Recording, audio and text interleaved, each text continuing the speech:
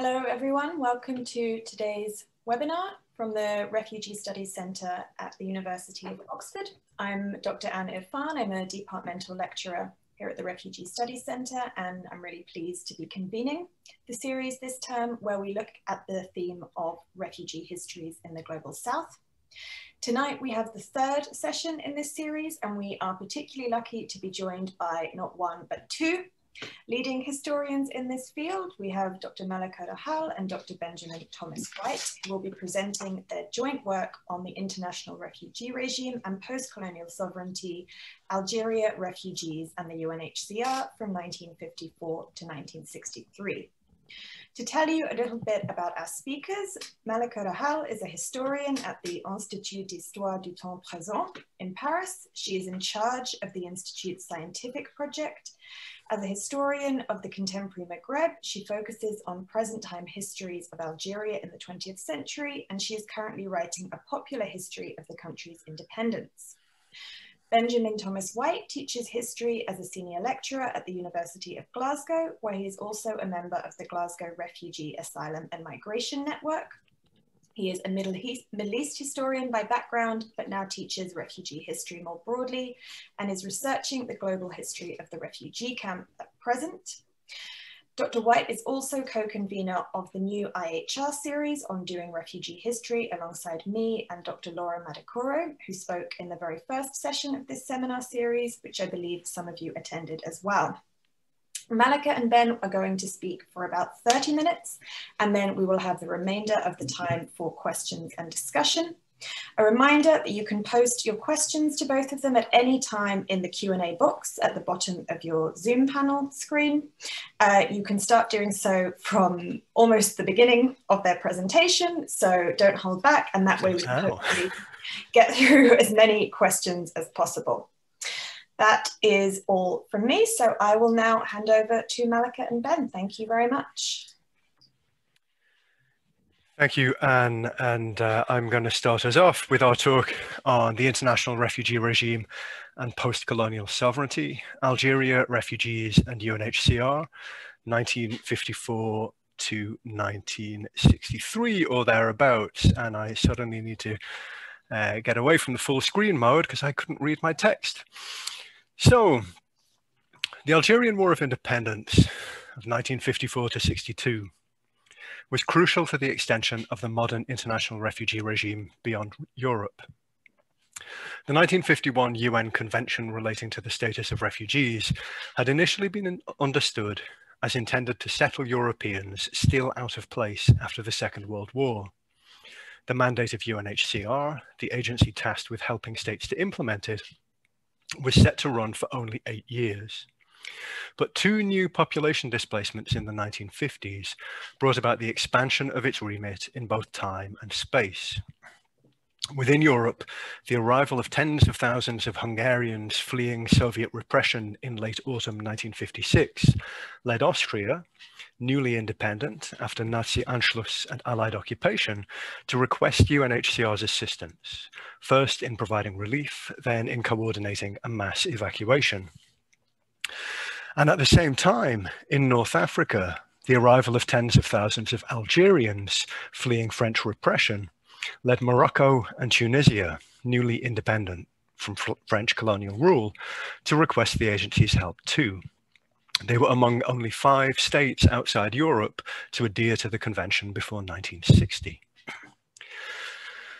But the story of UNHCR's involvement in the Algerian War is more complex than this and less schematic. Today's talk starts with UNHCR's operations in Algeria before and during the war. And then we'll look at the experiences of the 300,000 or so refugees from Algeria who fled to Morocco and Tunisia, and the way these states interacted with UNHCR. Next, we'll explore the much larger landscape of displacement those refugees returned to at the end of the war. And finally, we'll briefly discuss independent Algeria's interactions with the refugee regime immediately after 1962. Our argument across these different issues is that the Algerian War made the international refugee regime and refugees themselves into a site for the articulation of post-colonial sovereignty. So first, we're going to start with a fact that might sound a little bit surprising, that even before the war begun, the 1951 convention already applied to the three countries under French colonization, Algeria, Morocco, and Tunisia. That was because France had signed the convention in 1952, it had ratified the convention in 1954, but also because it had specified that its signature would apply to all territories for the international relations of which France was in fact responsible. Now that included Algeria, that was considered an integral part of France, in the form of a colony, but legally part of France. And that also included Morocco and Tunisia that were French protectorates until 1956 when they became independent. That meant that with different implementing partners on the ground, if you'd like, UNHCR already had responsibility for, in fact, two different groups of people. In Algeria itself, with the help of the French Red Cross, it was responsible for refugees that had been caused by previous wars. So you had, for example, a number of Spanish Republicans that had been refugees since 1939, and even some Russian refugees from the 1919-1921 Civil War that were also present in Algeria. Just a note to say that this meant in 1962, when the French colonial state was collapsing, that the French Red Cross was pulling out, and that very rapidly France considered that these old refugees, if you'd like, were now Algeria's responsibility as an independent state. What this also meant was that these refugees suddenly found themselves as refugees within the former colonized population rather than the former colonial population. And the colonized population was a much poorer population, which changed the level of support they would expect in independent Algeria. The second group of people that the UNHCR had responsibility over, along this time, not with the French Red Cross, but with a League of Red Cross Societies, and informally with the Algerian Red Crescent, was for the Algerian refugees that had fled Algeria to Morocco and Tunisia, and that Ben is going to talk about now.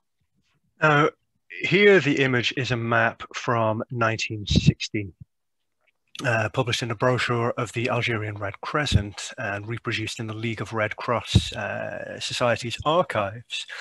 It gives a number of about 200,000 refugees, of whom 100,000 were children, and in fact virtually all the refugees were children or women or elderly. And it shows that the refugees were settled in camps near the border. Many of them were close enough even to hear the war as it happened, like some Syrian refugees in Turkey and Jordan in our time.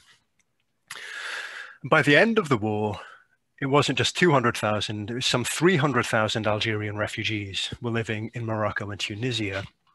And they were supported by UNHCR, but as Malika said, UNHCR was not so active on the ground. This was before the UN Refugee Agency became a major humanitarian actor in its own right, which wasn't until the 1970s.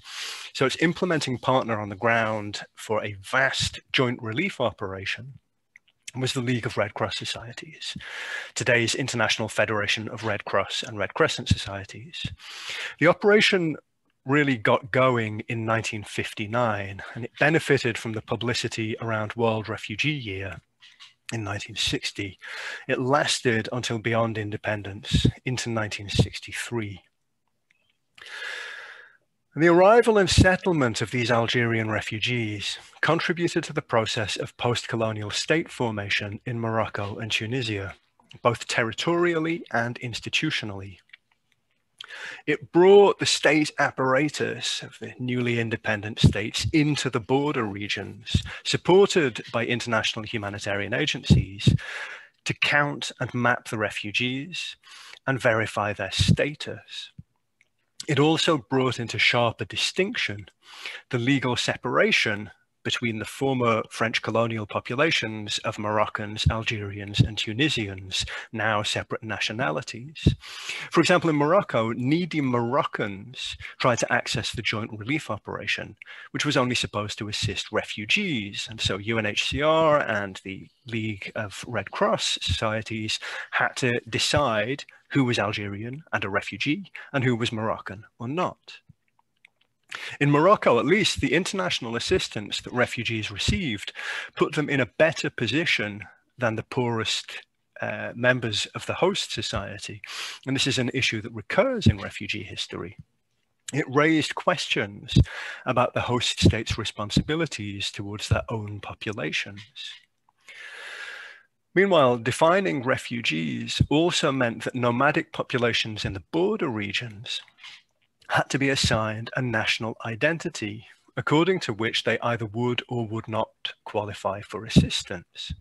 And this helps explain all of this confusion about who qualified for assistance, helps explain why it was hard to number the refugees precisely.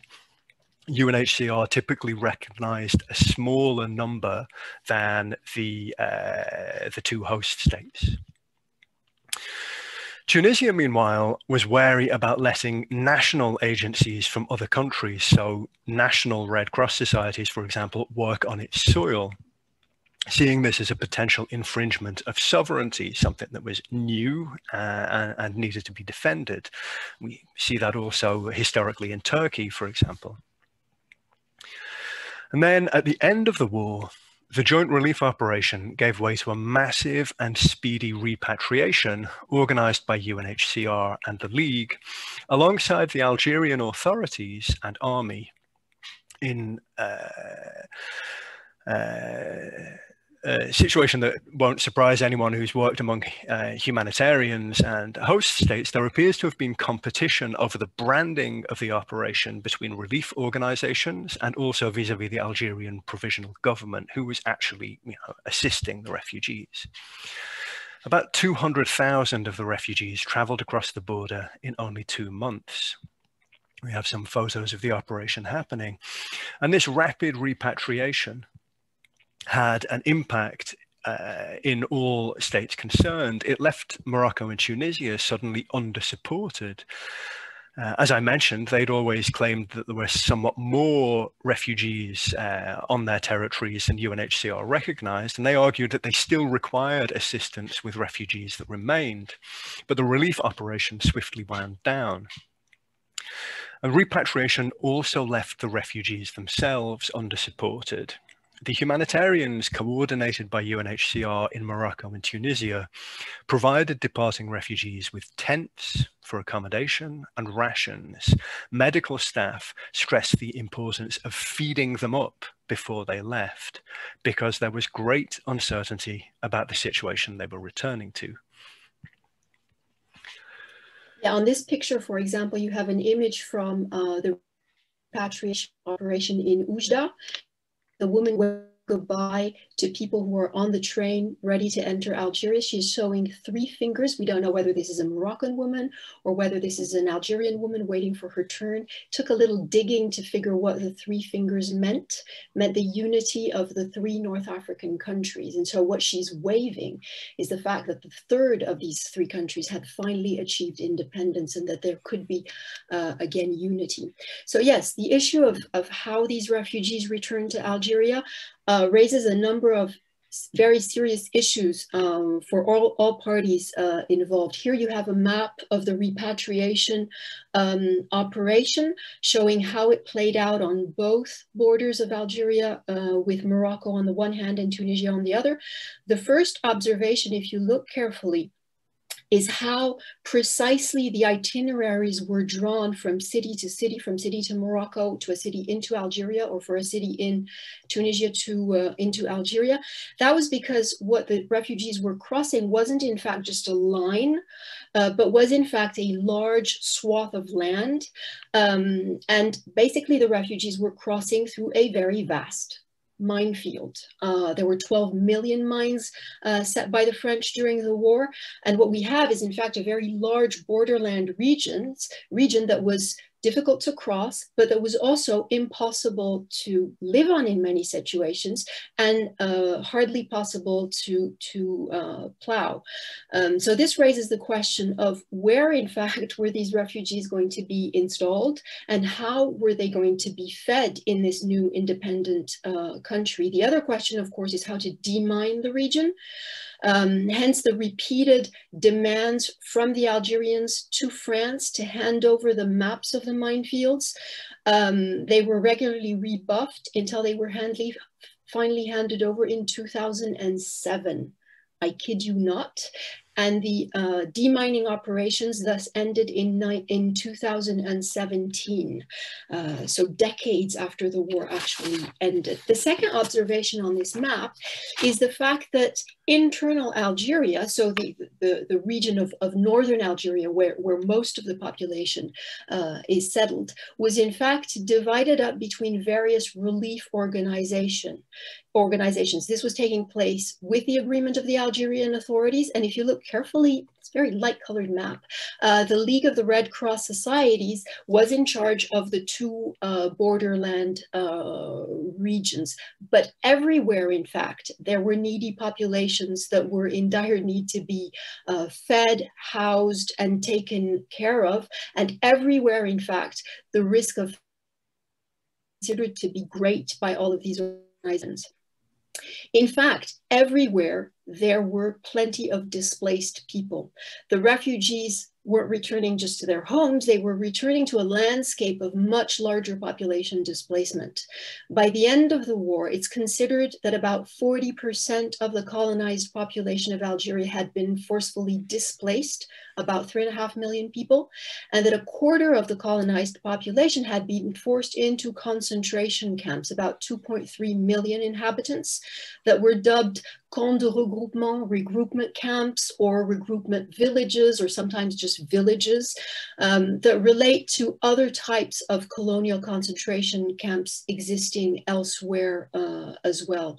Now, when the ceasefire was signed on March 19th, 1962, all of these people were free to go home if there was a home to go back to, because there was a lot of destruction. And in some cases, people went home only to come back to the camp because the situation was less dramatic where they came from than in the villages that they wanted to go back to. Obviously, at the same time as all of this, the bulk of the settler population was leaving the country. We're speaking here about 650,000 people that left within the year 1962. That's out of 1 million settlers living in Algeria before the war, and a lot more to leave in the coming years. So it's a whole situation of populations in displacement or moving situation. So really this begs for the question of how these refugees and the UNHCR would fit into this landscape of displacement. Beginning in 1962, there's quite a significant focus of attention on the situation of the refugees. Here we see a newspaper from November 1962 announcing the beginning of the house building operations for the refugees in order to provide them with what is needed. But at the same time, these refugees are lost, if you'd like, in a larger number of urgent situations and urgent concerns that the country was facing at the time. The humanitarian operations now folded these refugees, in some cases a little bit better nourished, better taken care of than the internal population of the country, folded them into the larger population of the needy people in Algeria. And for example, in the border areas that were taken care of by the League considered that it was about half of the population that was entirely dependent on relief. So the refugees ended up folding into this larger group of the regroupés, the people who had been forced into the concentration or regroupment camps, and appeared to be only one of the main concerns of the country. Like all of those displaced people, a lot of them ended up moving to the cities, so feeding into urban settlements, which is very similar to other situations. This would be a decade later the case, for example, during the Vietnam War. But the situation here depends very much on what the housing situation was like and what the camps had been built like during the war. And we're just going to look at 3 different pictures of these types of camps, because I think they inform well on what will happen to them after independence. Here, for example, in the east of the country, you have the type of camp that was built out of basically grass. So a camp like this, once the population moves out, very rapidly disappears or dissolves into the landscape. Another type of regroupment camp is the type that was built just outside of the cities. So here you have a camp near Saint-Eugène, close to Algiers.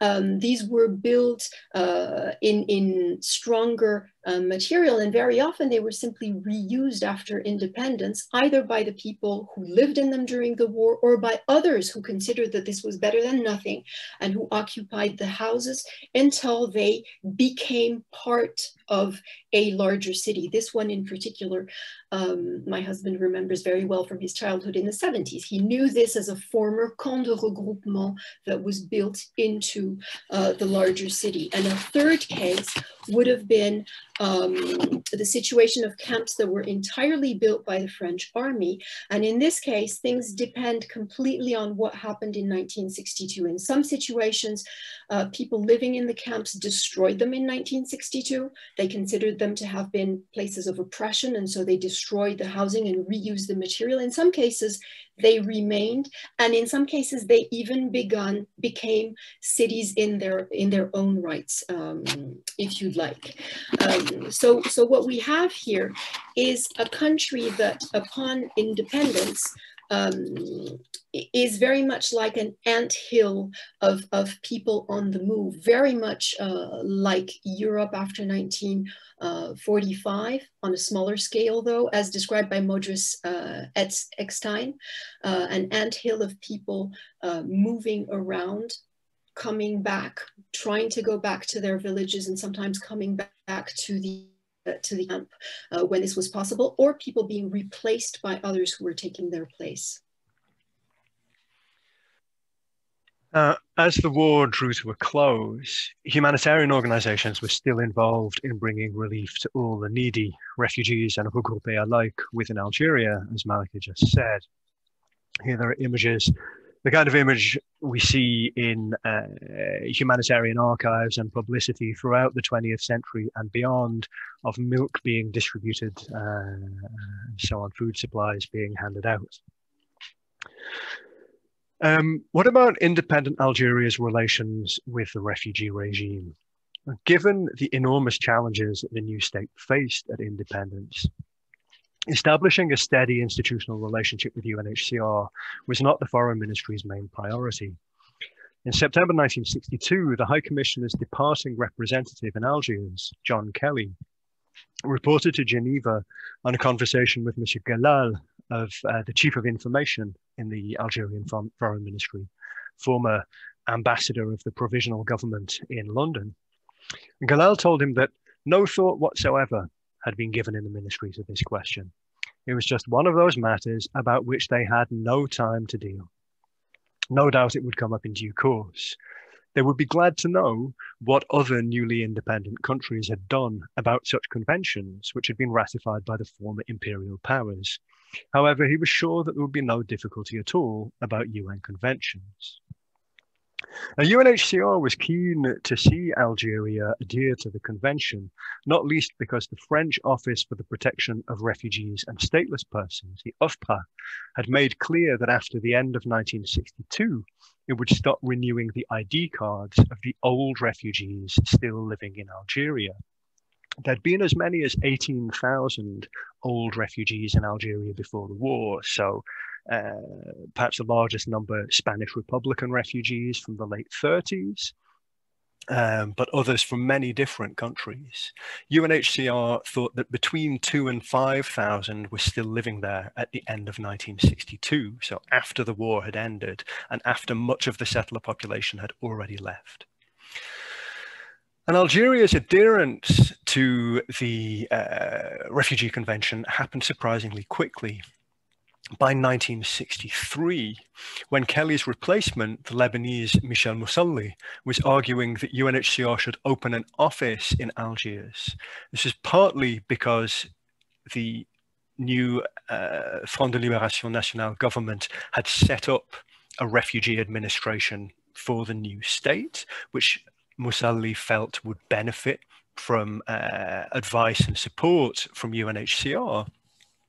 But it was also to reassure the remaining old refugees who were wary of the new government's intentions, for example, its plans to count them, which it did in 1963 and 64. And meanwhile, between 1963 and 67, Algeria also hosted a number of new refugees from violence in neighboring Mali. And we would argue that, like the governments of Morocco and Tunisia a few years earlier, the FLN government found interacting with the refugee regime offered a way to establish Algeria's credentials as an independent state, building on what were already long-standing efforts during the war to use diplomatic and humanitarian forums internationally to make itself into the recognized representative of the Algerian people. But independent Algeria's participation in the refugee regime also shows how deep was the French imprint on the new state's understanding of government.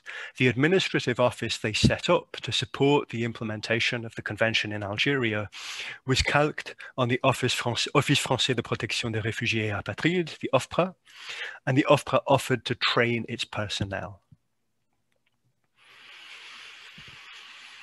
So as well as being a turning point in the history of the modern international refugee regime, the Algerian War is an exemplary case for understanding how that regime became an arena for the establishment of the post-colonial sovereignty. For Algerians, for instance, one of the dimensions of the revolution was actually regaining the ability to care for their own, or if you'd like, sovereignty over the Algerian bodies. This dimension was quite visible during 1962 as a whole, but during the repatriation operations in particular. Now, with this in mind, humanitarian intervention questioned sovereignty understood as a sovereignty over the body. It questions the limits of sovereignty. And if you look at the question of 1962, there's a clear tension, if you'd like, for the Algerian authorities between having to accept or even appealing to international relief on the one hand, and on the other hand, proving very defensive about their own capacity to feed, to protect, and to house their own people. And finally, outside Algeria, the war signals an important shift in the international refugee regime. As French colonies in North and then West Africa became independent and succeeded to the convention in the 50s and 60s, at first they followed France in keeping the geographical limitation. They would only recognize refugees displaced from Europe. But a number of them, as my colleague Laura Madicoro has pointed out, then shifted to the alternative text that's available within the convention itself, whereby states agree that they will remove that geographical limitation. They'll consider refugees who've been displaced from anywhere. And a whole raft of former French colonies as newly independent states in the 1960s, the mid-1960s, did that, and thereby, I think, created momentum towards the 1967 protocol, whereby any future adherence to the convention would lift that geographical limitation entirely. So there we are. And thank you. Okay, thank you so much, Malika and Ben, for this really informative and illuminating paper. I'm sure we're going to have a lot to discuss